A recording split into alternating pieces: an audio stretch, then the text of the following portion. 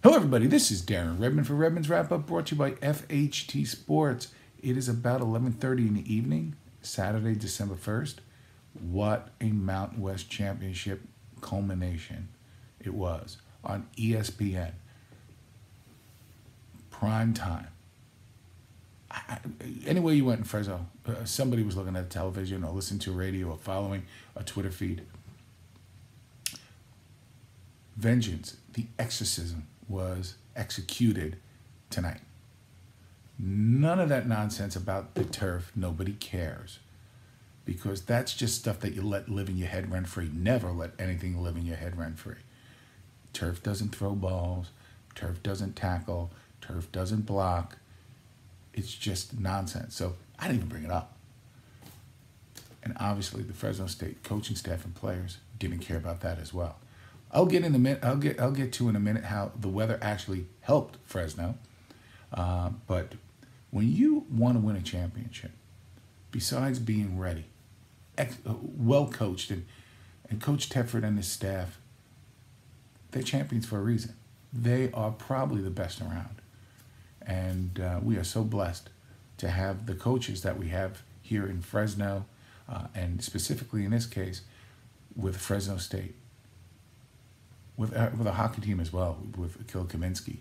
But right now I'm focusing on Fresno State Bulldog football, and tomorrow I'll talk about basketball. We're blessed. We have some great coaches. So how do you win a championship? You need your frontline players, for lack of a better term, your frontline players to perform as they do. Don't let the moment get too big. But they perform. I love the fact, kind of a subset to that, is when Quick had that fumble. Oh, here we go again. Here are the demons. That stuff doesn't exist. It's about making plays, about stoppage, about controlling the ball, and taking their will. And what I loved after that fumble was there was no finger pointing. There was no kicking things. There was no punting nets. It was like, no, we got this. We just need to make a stop. And that's what you saw. That's what you saw. You saw one big play. Running back, close to, he had 200 yards.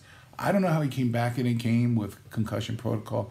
That's a subject for another day.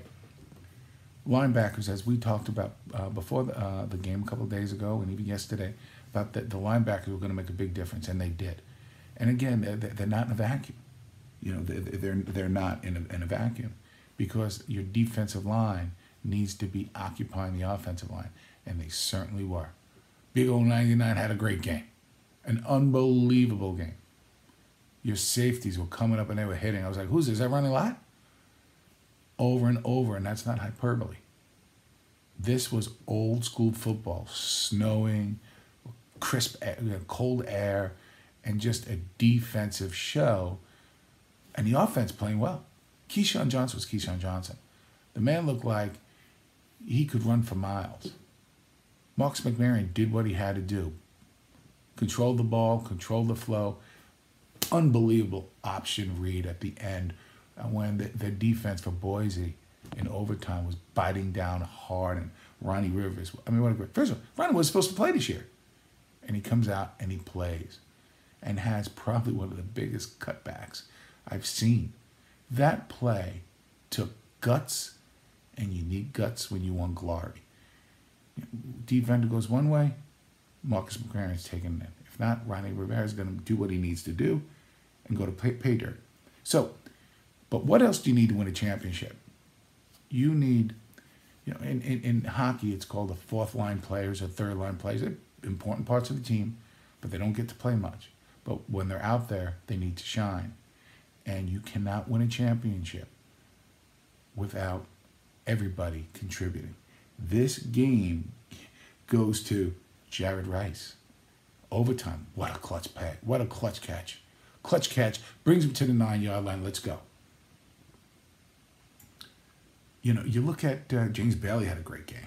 I mean, I know he's a starter and gets a lot of time, but just a great game. And sorry, I'm looking down at my notes. You know, what could you say about Matt Boateng? And other than, it's called special teams for a reason. Oh, you just play. They just play in the special teams. They're not a starter. Well, yeah. First off, they are a starter. They play in the special teams. And even if you're a backup on the special team, everybody is important. every piece. So when you can have your second, third, fourth string, your people who play on special teams, understand and focus that they could be the difference. Wow, Matt, I mean, unbelievable, right? There's some people might say, well, he didn't actually block the missed field goal. Yeah, he did. Well, they never touched him. Doesn't matter.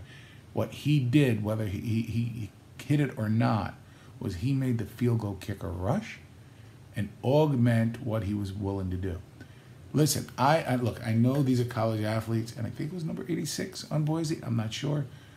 But let me tell you something. I hope this guy has like a notebook and a pen and a pencil, because Matt just schooled him, and then had the big block to keep the game tied. Maybe we're not winning this championship. Fresno State's not winning this championship unless that happens. And then again, he almost got to the ball. Schooled him. 86 wanted no part of him. So, so you see those things happen. And, again, Jared Rice's clutch catch in overtime.